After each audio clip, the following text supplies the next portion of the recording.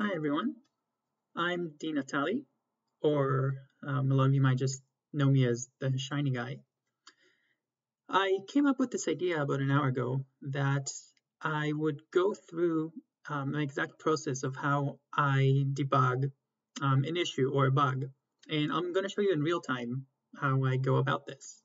Now, the reason for this is that I myself, I have a lot of R packages and I have a lot of clients, so I get a lot of different bug reports opened that I'm asked to look at. So I have a lot of experience, debugging, and I think it's a very, very important skill. So I decided that there's a bug that someone just opened yesterday, and I'm going to show you how I'm going to debug it. Hopefully it will get resolved. I don't know if I'm going to keep doing this. Maybe I'll call it like debugging with Dean. But anyway, let's go through this bug report. I'll show you what it is. So I have a package called timevis. It's a Shiny package. It shows a timeline in Shiny apps. And I got this bug report opened yesterday telling me that when this guy uses specific data, he only sees the minimal timeline and not actually his data. So just to show you what that bug means, if I call timevis with no parameters, then you just get like this little simple timeline. But if you call timevis with some data, then you get some data here in the timeline.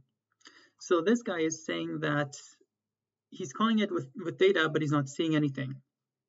So I was reading through this report yesterday, and it's a pretty good bug report because he actually gave me his session information, which shows all the packages that he has, and he tried to show me the data that he was using. But so what I did is I tried to actually replicate this data. So I actually went into my R session and I tried typing out a data frame that would look kind of like what he gave me, but I wasn't able to replicate the bug. So the first step, whenever you get a bug report, is trying to replicate the bug. And the best way to do that is if the bug report itself gives you a code chunk that you can just copy and paste into your own RStudio session and run it. In this case, I don't have exact code that I could run, but he did give me this data frame, this summary of a data frame or the structure of a data frame. So that's the second best thing to do. So yeah, as I mentioned, I was trying to replicate this data frame on my own to recreate it, but I wasn't seeing the bug. So I actually asked him if he could provide me with a full reproducible code sample, meaning give me the actual data that I could just copy and paste so that I know that I have exactly the same data that he has. So he did reply to me while I was sleeping. And so he says that he gave me this data. It's an Excel sheet. And then he said, okay, this is a perfectly reproducible example. So all he has here is he gave me his data set, and he has a line to read the data. And then this line here should call my timevis package with his data, and hopefully it will show that it's not working. Now, he tried uploading a screenshot. It seems like it didn't quite work, but that's okay. So first thing, I'm going to have to download his data. Okay. Then I'm going to go into I'm going to copy his code. I'm going to go to an RStudio. Now, the first thing I do whenever I try to reproduce an issue is restart your RStudio session to make sure there's nothing interfering with there's no packages attached, or you don't have any variables, you don't have anything. So I'm on Windows, so Control-Shift-F10 restarts my R session. Now, I'm a bit OCD about this. I like having a clean console. So on Windows, again, I press Control-L, and it clears my console. It just gives me a nicer, cleaner working environment. So now I'll put his code here. So we load the read Excel package, we load timevis, and then we want to read that file that he sent me. Because I just downloaded it, it's going to be in my downloads folder. So let's just make sure I can read that. Yes, I could read that fine. Now Before I even try to load it, I want to just see what it looks like. Okay, so it does look, oh, it's a special type of data. It's an S3. Oh, maybe that's a normal table, sorry. I thought I was looking at Amazon S3 for a second. Yeah, so it looks like it has an ID, a content, start, end, and type. So that looks all fine. If you look at the timevis documentation, whoops, I didn't look at the documentation. You'll see that the first parameter is data, and if you read it, it tells you the data is a data frame that has to have a start variable and a content variable. And then if you look at the data format, these are some other variables they can have: start, content, and what does he have again? This data frame has ID, content, start, end, and type.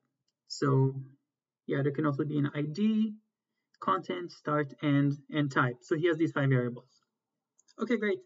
So it does look like this should work. Now let's see if it works or not. So whenever I try to replicate someone's issue, sometimes it's good if I can replicate it, and sometimes it's not. If I can't replicate it, it means that there's an issue. That's probably an issue because of our different environments, different packages being loaded, different versions of packages. But if I can replicate his issue, then that means that it's probably actually a bug, either with his data or with my package. So let's see if I replicate his issue or not.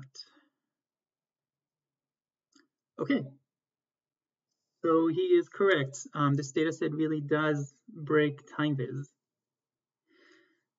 So because timevis is a JavaScript, has a lot of JavaScript components to it, first thing I'm going to do is see if there's any JavaScript errors. So to do that, I opened it in a browser, and then I'm going to inspect the page, go to my console.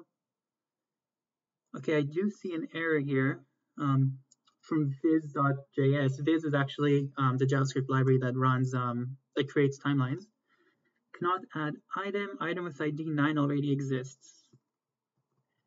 So that error to me, item with ID 9 already exists. Okay, that tells me that perhaps there's an ID column and it's duplicated.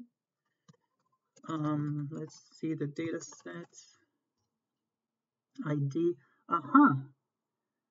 Awesome. Okay, so this I think that is the problem here. So it looks like his ID column has 2 9s. I also actually see 2 10s here and 2 11s. So I hope that if we make the ID unique, that will solve things. So ID, anything, not just in timevis, not just in Shiny, generally whenever you have an ID variable, it is usually a good idea to try to make sure it's unique. That's kind of what ID means, identification. In Shiny, for example, inputs and outputs have an ID, and if you do have more than one input or output with the same ID, your app could work, but you could also run into weird issues. So let me try to just fix this ID issue. So let's change the ID, my time ID. Let's just make it the row numbers, so it'll be sequential. What's the function for that? Row nums, I think. Row names. Row names of my times, or my time. Now let's view it again. Okay, now my IDs are all unique. Now what happens if I try to run it? Okay, so yeah, so that was the issue here. So I guess that does not, so I'm not going to consider this a bug. I'll tell him that the data itself was invalid. I guess I could also improve the documentation. What does the ID column say? It says an ID for the item. Using an ID is not required but highly recommended. An ID is needed for removing the. Okay, so I might even add documentation to the ID saying that it needs to be unique. I didn't actually know that if you don't provide unique IDs, it'll break. So that's good to know. So it's not a bug per se, but it will help me improve the documentation for the package. Okay, so that wasn't too bad. Maybe if there's a good demand and reactions from this, I'll do some more of these live debugging sessions. And I think a lot of them would be a bit longer and harder than this one. This one's went, nice and easy. So that's it. Again, I'm Di Natale.